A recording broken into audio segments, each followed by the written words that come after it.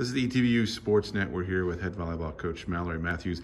Coach, you finished the year third place in the ASC. Just talk about the season to this date before you go into the ASC tournament. Yeah, I'm really proud of our team this season. You know, we started off really strong and hit a little hiccup in the middle, and we're able to recover from that and played some really great volleyball this season. So just excited going into the conference tournament on a high note, how we finished. You'll be heading to Richardson to play at Texas Dallas as the number 3 seed, face McMurray in the first round. Talk about going into the ASC tournament and the competition there. Yeah, so we've got some really great competition. Our conference this year has been all over the place. I think everyone's really evenly matched, and so it's going to make for a really exciting tournament.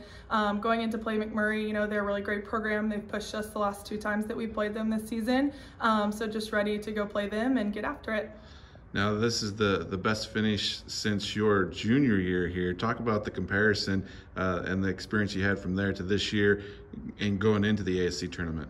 Yeah, something for me, it's really special just to be a part of this program again and on a different side of it. But, you know, it's just been really special to be a part and wanted to bring a lot of tradition back to this program that I feel like we had. And these girls have done a really good job of buying in and creating that culture. And so it's a really special moment for me for sure.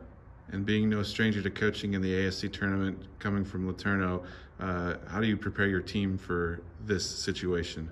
Yeah, so we talked about yesterday, conference tournament's a new season. Everybody's 0-0.